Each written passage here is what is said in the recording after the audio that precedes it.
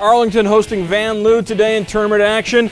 Red Devils' Matthew Crawford gets things started on defense with the catch in the outfield, one away. Nick Affolter, big game, gets the batter looking for the strikeout. More defense from the home team. Zach Durlot knocks down the grounder, stays with it to retire the side. Go to the bottom of the first, runners on first and second. Durlot lays down the bunt, moves the runners into scoring position. Justin Rice up the middle. Affolter, Nathan Inslee come in to score. Arlington up 2-0, and the Red Devils go on to win 8-2 as Affolter went the distance for the victory. Allowed just 5 hits, struck out 6.